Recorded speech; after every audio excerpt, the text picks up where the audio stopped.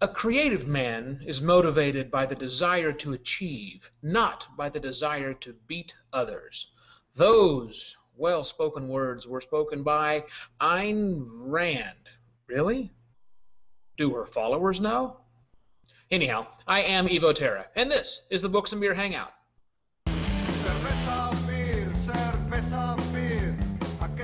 Welcome to another episode of Books and Beer, our weekly shambling through the mysterious domain of indie publishing.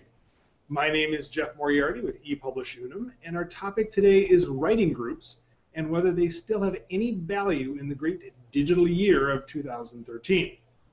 So, before we get into Evo giving me crap about my writing group, what you drinking over there? I am going to drink a Stone Ruin 10 IPA. That's pretty fantastic, and that's not one you want to sit around and keep for a while, so might as well drink it. No. Well, I have a Gubna Imperial IPA, which has sat around longer than Gubnas normally do in my refrigerator. It is doing just fine over here. Give the governor a harumph. Harumph. You need a mustache for that I do not possess. One of those. All right, writing groups. Yes, writing groups. And now, my friend, you are in the hot seat. And so I've got a couple of questions to find out about this. For the folks at home, Jeff has done the writing group thing. I have not and do not do the writing group thing, so we've never really had a conversation about why that is for either of us. So we thought, gee, wouldn't it be fun to persecute you with all of this too? Is that how that went? I remember it slightly differently, but all right. Stick with the dramatic. Okay, we'll roll, yes. Roll. Okay, Jeff, so tell us a little bit about your group. Specifically, I want to know how long you have been involved, how often you meet, little things like that. How long I've been involved. That's actually kind of impressive. I think it's been something like 7 years off and on. And it's a really diverse writing group. It's evolved over time. We have people constantly joining and taking breaks and coming back. I've done short form writing in it. I've done novel type writing in it, all fiction. I've worked on a screenplay. I've done sketch comedy. So we have a really versatile group that complements each other based on, depending on whatever form you have. And we meet about every 2 weeks. Sometimes it falls back to once a month, and sometimes it's more often, but usually about 2 weeks. And so this is a support group of sorts, not necessarily from like codependency, although maybe that's part of it as well. But just simply the idea behind a writing group is that you meet to get better. Is that the idea? Well, you meet to get better, and there's a certain amount of butt kicking and support group that's a part of it. Less so for me now, but when I first got into writing, and writing like exercise or anything else, if you don't do it regularly, it's hard to get into it. I mean, this is something I've been struggling with recently. If I don't sit down and put words to paper, a lot of words to paper every day, then it's a chore. If I have an incentive to keep going, it makes it flow more readily when I do sit down. Mm-hmm. So the writing group has been a little bit of that accountability, right? Hey, I'm going to have this by the next writing group. I'm going to commit to getting this done. Right. Or if I don't, hey, what the hell? You haven't written in a month. What's going on over there? So there's a certain amount of that as well as the, exchanging material, reading each other's stuff, and saying, hey, this is shite. You can do better than that. Well, to that end, I know a lot of sports people buy the metaphor that you have to play against someone who's better than you, whether it's tennis, golf, chess, drinking. No, probably not drinking.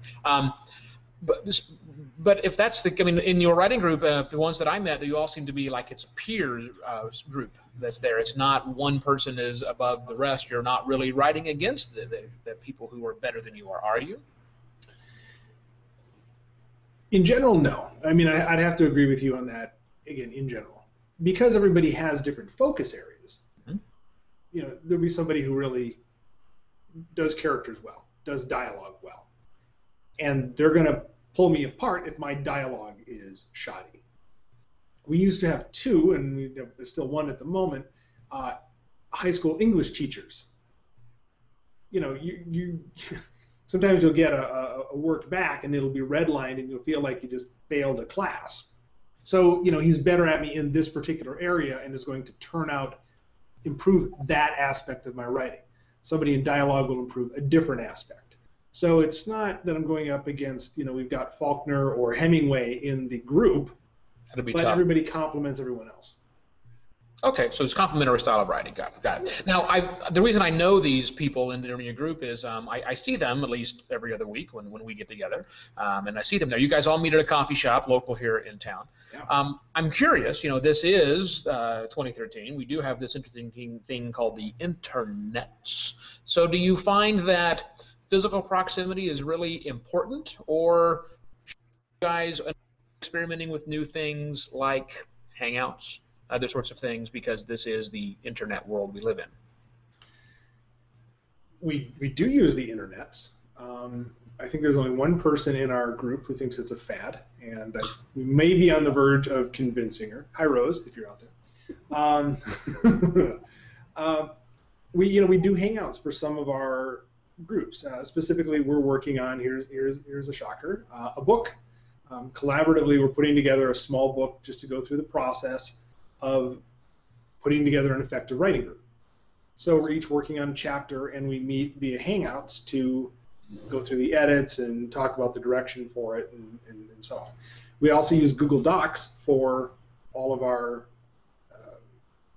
posting of material. So if I have something I want the group to critique, I have to post it to Google Docs, and then everyone can download it and share it and edit and put notes and so on in there. So we're using a lot of tools.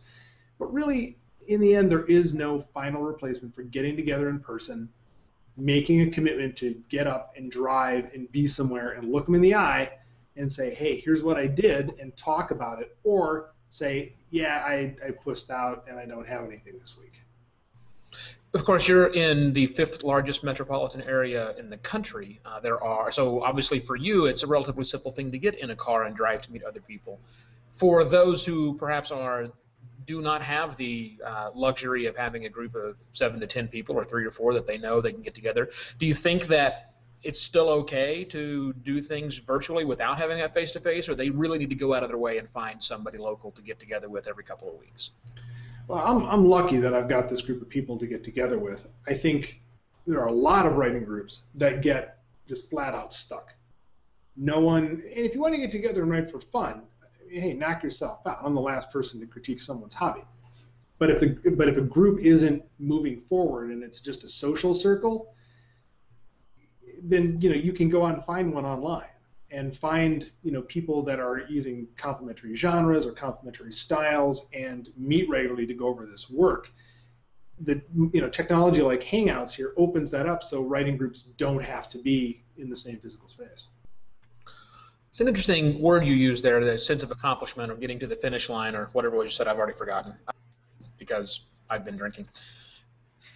How do you personally respond to the criticism that a writing group is lots of writing but not a lot of finishing? And do we need to have writing groups transform into more publishing groups, since it's that the writing thing is not the easiest thing in the world, but that's all done, and now the publishing is back in the people's hands? Should that become more of a focus? Well, I'll put a slightly different spin on it. There's a lot of people who go out running, and they're never going to enter a marathon. They don't have a time they're against or anything else, and that's totally fine. Writing groups for the sake of writing, if that's what everyone is agreed they're there to do, is fantastic. I write screenplays for the enjoyment of it. I'm never going to try to get an agent or pursue that. It's strictly, my own thing. But a lot of writing groups get stuck, oh, we're going to write a book, and oh, this is going to be the next novel, and there's no excuses for them anymore. It used to be that was a big road, and now if they really do want to finish, they should get into a book or get into a group where that is something that group is after, or there's experience in the group, or there's somebody who can help them achieve that. So a writing group for its own sake is fine, but a lot of people are stuck there, and they should get the hell out and get to one where there's a little bit more motivation. Yeah, and I think we live in a place, again, 2013, where there's more to it than simply writing a book and publishing a book. That's not what everybody's goal is. You mentioned runners. They don't have to enter marathons, right? Sure, there are 5Ks, there are fun runs, there are mud runs, there are the warrior dashes, all sorts of things that runners can do without actually entering a crazy marathon. Likewise, in publishing, we've got Wattpad, we've got other sorts of places you can publish your short stories. I'm sure there's probably a collaborative screenplay writing place out there somewhere. There's lots of places to graduate from the I've just done the typey thing, and that's as good as I can get it with this group, but I need to kind of expand my wings and move on. It sounds like you're in support of that. Oh, absolutely. In fact, just to give you an example with our particular group, and to set you up for the next bout of heckling to ensue, everyone in our group has something published in some form or another, whether it's an ebook on Amazon or in literary journals or in some other form or not, other than me. So, speaking of you, yeah, like I said, I thought that might be a nice segue for you. Segue for that right there. You have been, outside of the novels and the screenplays and the other things that you have been doing inside of your group for the last 7 years, for the last 6.5 years, you've been writing this book on Facebook, I believe. About 6.5 years, right? Is that something like that? Something like that, yeah. Something like that, right? So let's call it more like 4 months that you've been in the process of developing, not just writing, but let's talk about the developing process of creating fabulous Facebook pages. Creating fabulous Facebook pages. Yes, is that it? Yeah, I'd be hurt if not for the fact that I know you can't remember the title of your own damn books. That's true. So I don't feel bad about this. So creating fabulous Facebook pages, a modern indie author's guide. It's done. We've got a cover, you've got it edited, it's all cleaned up, ready to go. You just need to do that, getting past that little final stuff, which is actually gigantic and huge stuff. And you are going to have that book available for publication since you missed the deadline of today. When? Next Monday. Next month, did you say? No, next Monday. So a week from today. I don't have the calendar up right now. So for the next show, that will be up and on the air because the book is done. Isn't a check on the content's been done and edited. Thank you, Karen Conlon. And we've got a great cover. Thank you, Krista. And everything is ready to go. It's getting it to look the way I want from the tool that I chose to write it in and all of those kinds of things. That kind of screwing about is not my favorite thing. Got it. So you could help send Jeff a little love. Send it on Google Plus if you like to, or go to his Facebook. You have a Facebook profile, right? You still do the Facebook thing, right? It's still there. You can go friend there. Yeah, it's you might be able to find it. It's the one that's bigger than Google Plus. I knew we were going to get into that before long. Well, so yeah, book will be coming out, and it's a great resource. Again, it's geared into authors. So if you have struggled with figuring out what Facebook means to you and how do you separate your friends and family, which you have too many of on Facebook, from your author life, Jeff's book will help you out with that. So congrats, and I'm looking forward to reading it again because it's been like 4 months since I've read it. So I can't wait to see what. Yeah, I was going through some of it editing, and I'm like, who wrote this? I said that. And honor around that exact same time, it's highly possible that a serialized audiobook version of Writing Awesome Book Blurbs, also a modern indie author's guide by moi, might actually be available. Recording's done, editing's done, I just need to post it. I'm sorry, Evo, did you say book blurbs? Is this a new book? Because you wrote one about sales copy. That's the same thing. Book blurbs, sales copy, you people keep calling blurbs. Well, you keep calling sales copy blurbs, and I finally have thrown in the towel. You win. I've renamed the book to make it easier on you. So you'll have 3 different books out in the Modern Indie Author's Guide sometime this month, in about a week is what it sounds like. So awesome stuff. Cool. Yeah. All right, Jeff. Thank you very much for the information. Hopefully those of you out there got something out of the writing group conversation, and if you've got one, we'd love to hear your stories about it, so you can leave comments on our website about that. You can find out some of the things we talked about here. The show notes will be pretty sparse because it was more informational, not a whole bunch of boom, boom, boom, boom, but they'll be there. That's over at booksandbeer.com.